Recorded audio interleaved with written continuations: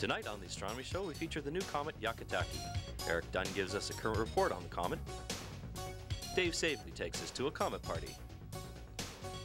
And Lee Johnson and Eric Dunn give us tips on how best to view the comet Hyakutake. Of course, David Dodge with Astro News. All this and more on the Astronomy Show.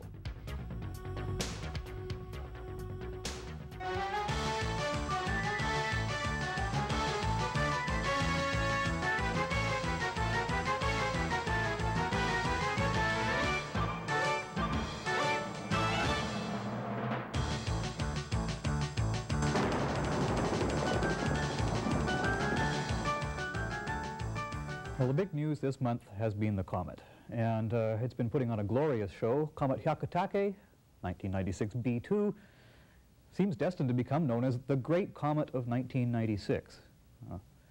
You can read through the history of astronomy and you find there's a string of comets that get known as the Great Comet of their particular year with a capital GC.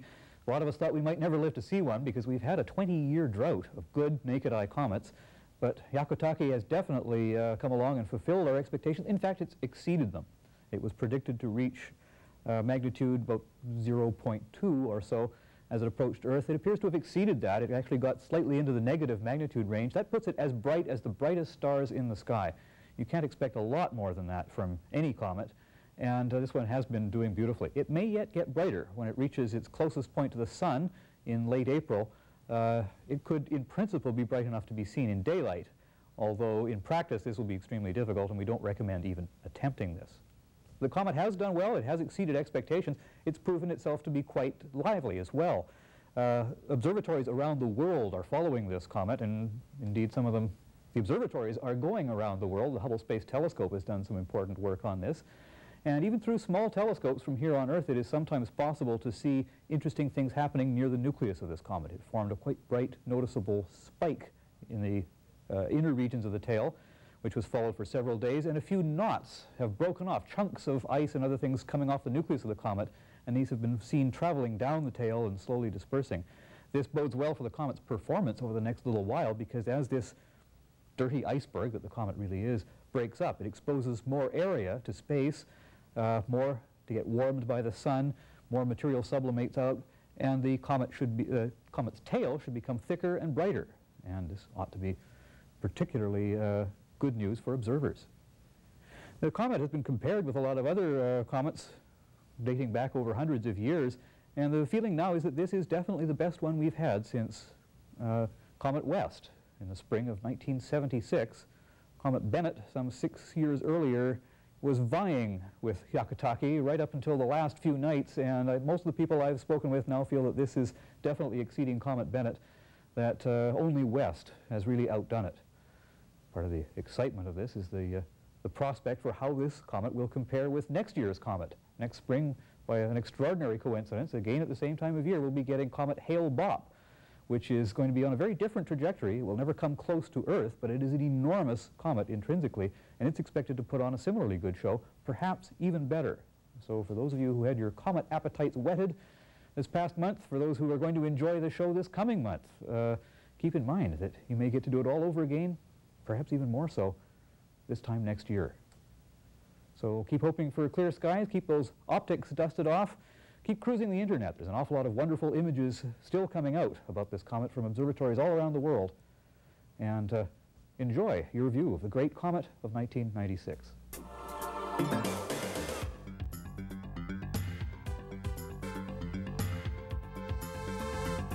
We're at the Gordon Sutherland Observatory, and supposedly this was going to be an evening to take a look at that famous comet Hyakutake. Unfortunately, this is Vancouver. And yes, we can see the moon, and yes, we can see Venus, but we're not seeing much else. But we do still have a lot of people that have decided to come down, and who knows, fingers crossed, maybe it'll clear up and we will see this beautiful comet a little bit later. We're going to interview some of the people that are using their scopes and find out what they're looking at, and talk to some of the public in general know that have come down and asked them what they think about this comet, if they've seen it, and if they have observed it, and just in general see what people are doing. There's a lot of clouds tonight, and I'm not sure whether we're going to see the comet, but I did see the comet with my naked eye from work on Saturday night, and I saw the comet Sunday night from my condo complex with my binoculars, and it was quite spectacular. I've talked to a lot of people that, in general, seem to be excited about this comet. People are discussing it all the time and so on. Yeah, have you noticed that too? Well, there's a lot of news media surrounding the comet. A lot of people are aware, and a lot of people are coming down here tonight, and a lot of people at work are asking me about it. And I took a lot of people at work out on one of the balcony decks there at the hospital and showed some people the comet up in the sky. So yes, I noticed that a lot of people are really excited about it. I am. We're now looking at Dan Collier's telescope of the RASC, and Dan has hooked up to a TV monitor here. And Dan, this is quite impressive. We're obviously looking at the moon here. Yes, we are. This is my first attempt to hook up the camera to the moon, so I'm quite gratified that it was this good. But it's not a very sophisticated camera, but it can show quite a lot of detail here, almost as much as you can see with your eyes. I want to see what these youngsters think about it. What's your name, young man? Mick. Mick? Yeah. And what do you think, Mick? Is that pretty impressive? And what's your name, young lady? Natasha. And have you seen the moon? Yeah, I have. And what do you think of this? I think it's really good. I've never seen it like this before. It's fun.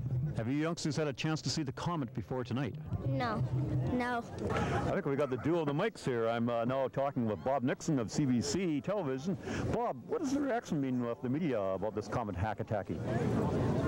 Well, you're talking to a guy who works for a station that on Friday night bought some freelance video from a fellow who claimed he had taken a picture of it. And I looked at the video and said, this doesn't look like a comet at all. It looks like Venus. And we paid $100, and it ended up that it was Venus. And our viewers actually seemed to know quite a bit more than we did, because it was on the, within minutes of us showing this on the air, so someone said, nope, Venus. In terms of astronomer, I don't believe it.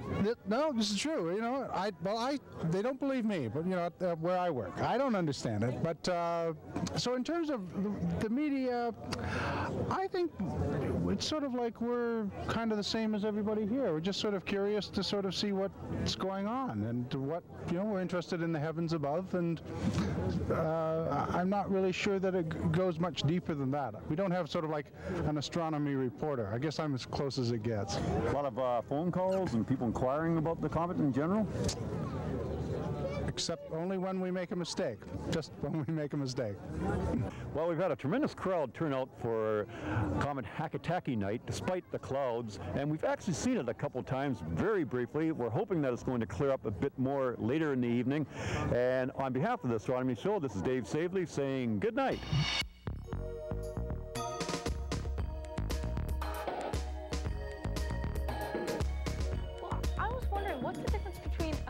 And a shooting star? Well, a shooting star is more correctly called a meteor, which is a chunk of rock zooming through our atmosphere and burning up with friction. A comet is a lump of something out in space, and it's been called the nearest thing to nothing anything can be and still be something. It's hundreds of kilometers away. You're right, yeah, they're almost nothing. There's just a little bit of something there to make it interesting. And what that something is a mixture of hydrocarbons and organic materials and minerals, water, and really, really cold frozen gases. But how are we going to make a comet if it's a mixture of nothing? Well, we can't get the real thing here from outer space because it's just darn difficult. But we have some stuff in the kitchen that we can use to recreate that. And I've got that stuff all laid on the table here. What can we find? We've got some... corn syrup? Corn syrup, yes. That's our organic material. Okay. What else do we have over there? We've got...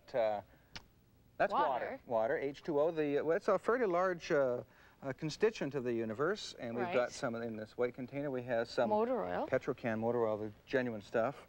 This is our hydrocarbons. Okay. We have some minerals. Can you find some minerals? Kitty litter, that's right. Kitty litter? Kitty litter, right. It's just dirt and gravel, basically, is what we have in space. Now, we also have some frozen gases. What's that? Whoa, looks cold. Ice. Whoa, it's cold. That's right. Dry ice. Frozen carbon dioxide.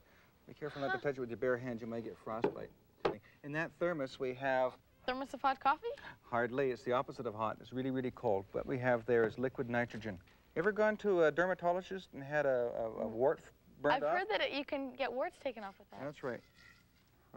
That's liquid nitrogen. Really, really cold, minus 200 and something. And we're going to pretend that this cold is the cold of outer space. Wow. So what we're going to do is, over the next few minutes, we're going to gather this stuff together and mix it all up in our handy-dandy comet-making bin and see what comes out. Okay? So to do this, let's see now. Let's take the stuff off the side here. Put the kitty litter off the side. Okay. And we'll just hold on to the corn syrup first. We'll take the water and the oil and the water. And we'll just take a little bit of corn syrup and pour it in. Oh, there we go. And just wait for it to come out. Very good. Okay. Now we need the hydrocarbons. This one. Mm-hmm. Motor oil. Okay, now we'll need the minerals. So if you can minerals. This. That's minerals, yes. That's very strange. I have some hydrocarbons. And we just... So is kitty litter really made out of minerals then? Well, you know, dirt's dirt in it. Sure, if we look hard enough, we'd find some minerals in there. You like oatmeal? Yeah. Look like oatmeal? Okay, well, just let that cook for a little bit. Okay. And what we're going to do is we're going to take that dry ice and we're going to make it into dry ice snow. And to do that, we need the dry ice snow container. Okay. Okay, there's the dry ice snow container. And now, if you can hand me the dry ice snow maker, thank you very much. Do you want to do this? Sure.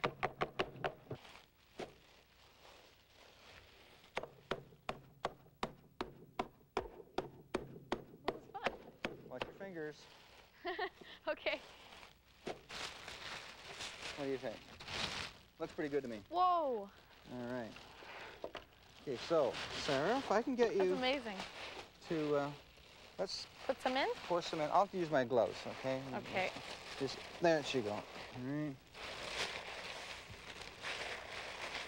All right, we'll mix it all up. Bit lumpy. Okay, now there's one thing, one very important constituent missing here. Uh-huh. What do you think? Water? That might... Water, exactly. Just a second here. Okay. Now, safety first here, since we're going to be dealing with pyrotechnics. I think there's some face mask behind you, and I've got some goggles here I'm going to put on. Okay.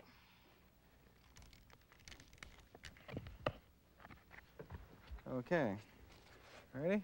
Stand back. Ready. Okay. Oh, good, it's leaking.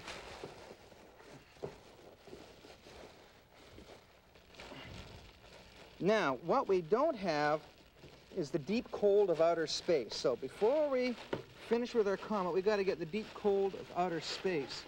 Okay. And do you have any deep cold there, Sarah? Yep. Okay. Liquid nitrogen. Stand back. That's good. I am a professional. Do not do this at home. Oh my God. The steam's freezing too. And there we go. Out comes the comet. That's amazing. See the gases rolling away? That's that's the frozen carbon dioxide changing from a frozen gas to a gaseous gas. That looks like the tail. That is the tail of a comet. As the gas gets driven off by the sun. That's amazing. Can I hold it? Sure. Oh, it's freezing. Is this how cold it would be to live in outer space? No, it's a lot colder than that. That's about as cold as we can get under these circumstances.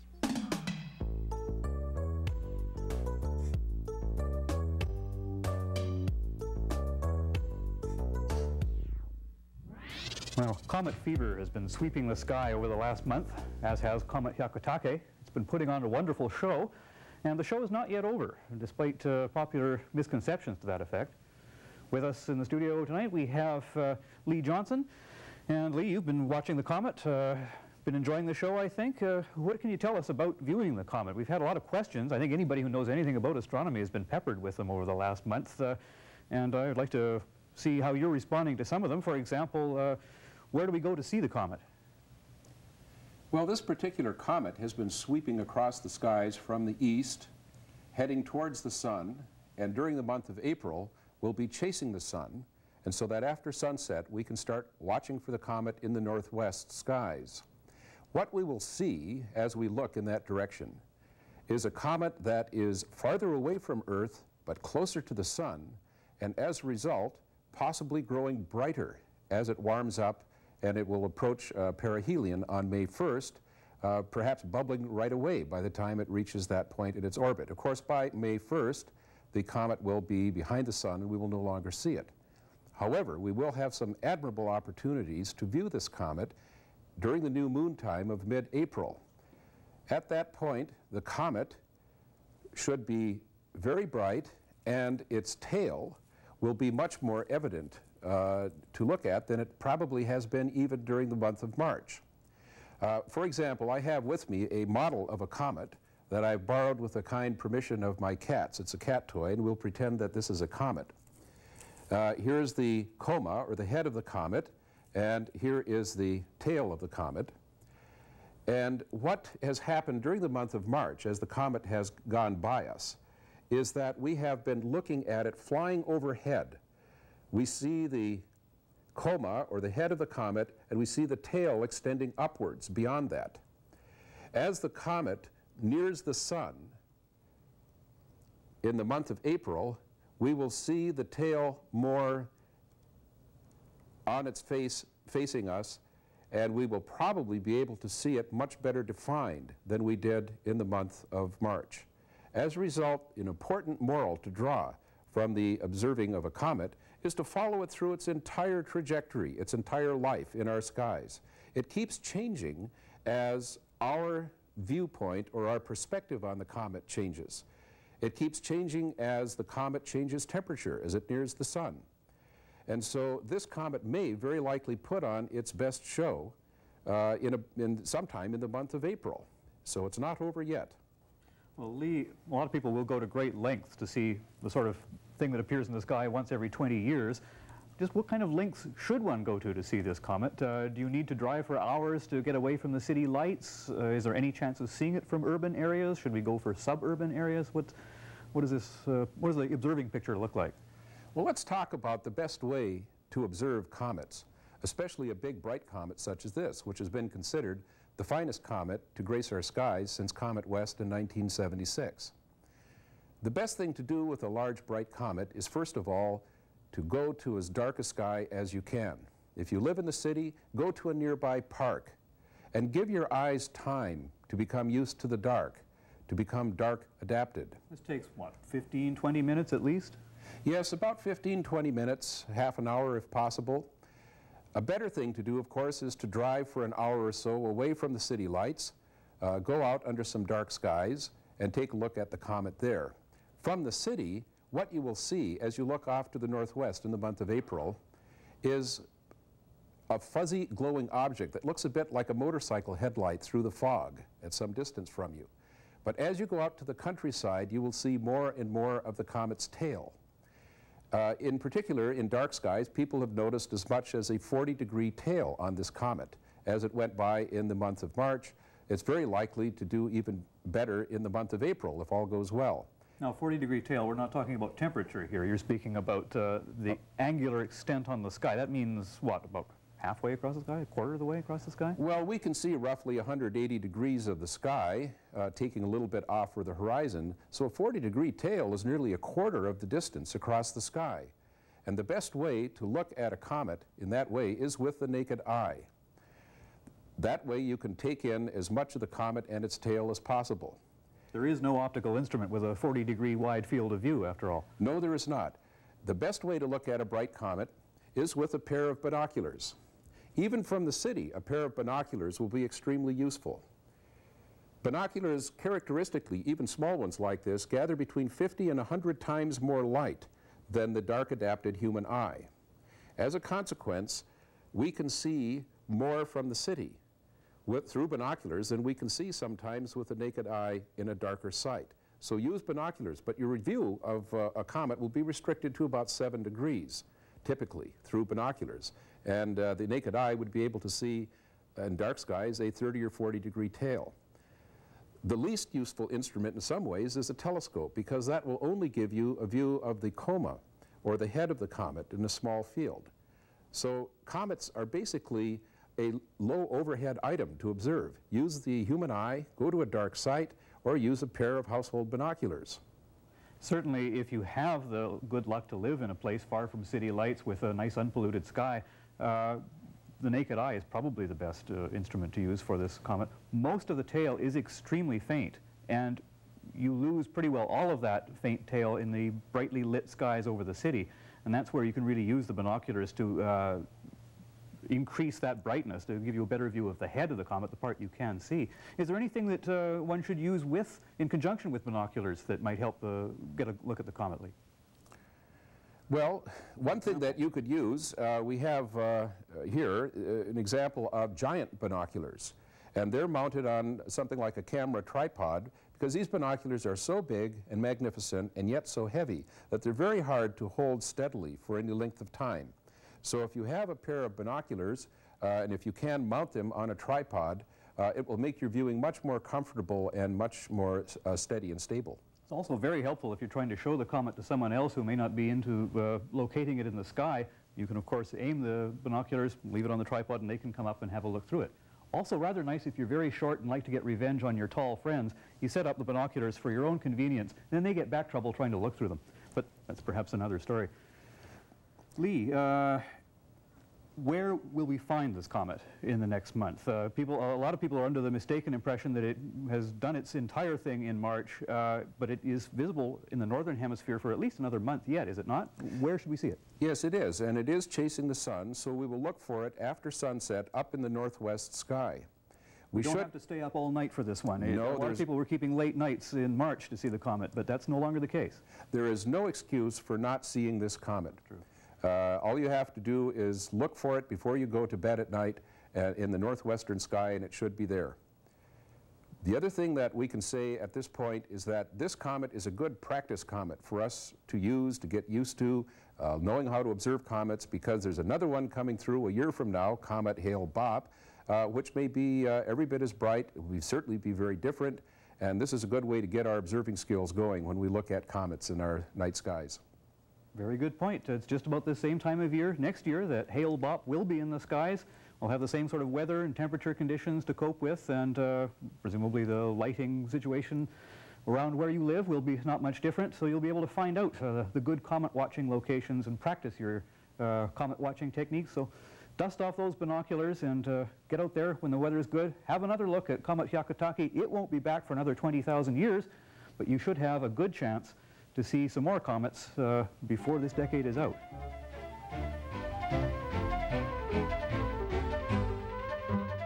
Welcome back to the Astronomy Show, and this is the Astro News section. Well, today I'm going to be talking about the comet. I'm also going to be talking about the moon, a lunar eclipse, a solar eclipse, and a few chosen planets. What do you think about that comet? Wasn't that spectacular? I think just about every amateur astronomer and every professional astronomer around the world was really pleased with that comet. It exceeded our conservative expectations. In the countryside, the tail was over 50 degrees long. That's 5 fist distances across the sky. That's huge! In the city, the comet was very well received by thousands of people down at the Macmillan Planetarium. I hope you had a chance to observe the comet.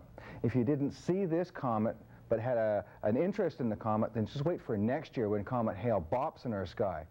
It's going to be in our sky about the same time as Comet Hyakutake was, and about the same part of the sky, so we'll call this sort of a pre-test on comets, if you wish. And now for the phases of the moon.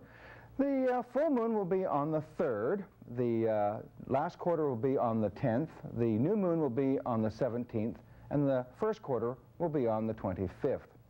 On the 20th, look for the thin crescent moon crossing the face of Taurus the Bull.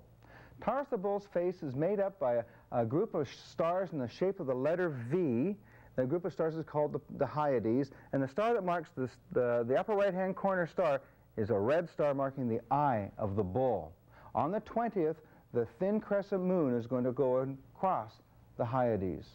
The bull, Taurus the bull, also is home of Venus, the brightest star in the skies these days. And it's also, Venus is also close to a group of stars in Taurus the bull called the Pleiades. Now on the 23rd and the 24th, we have a golden opportunity to see one of the fastest members of our solar system, Mercury. On those 2 days, Mercury will be not too far below the Pleiades. So look for Venus. Below Venus, you'll see a group of stars, the Pleiades, the Seven Sisters, and below them on the 23rd and the 24th will be a very bright star, and that will be the planet Mercury. On the 10th, the last quarter moon will be just above Jupiter, the second brightest planet in our solar system. So for those early risers in our audience who want to see Jupiter, the 10th would be a good time to identify Jupiter, because that'll be a bright star near the last quarter moon. Well, don't forget to set your clocks forward 1 hour before you go to bed on the evening of the 6th. As a matter of fact, tonight, after the astronomy show, set your clocks forward, because at 2 o'clock in the morning on the first Sunday of April, which is the 7th this go-around, we change to Pacific Daylight Time. We stay in Pacific Daylight Time until the last Sunday in October, October 27th. So remember these the next time you want to remember when we change to Daylight Savings Time. The first Sunday in April to the last Sunday in October, we spring forward and fall back. Well, that's it for Astro News. Till next time.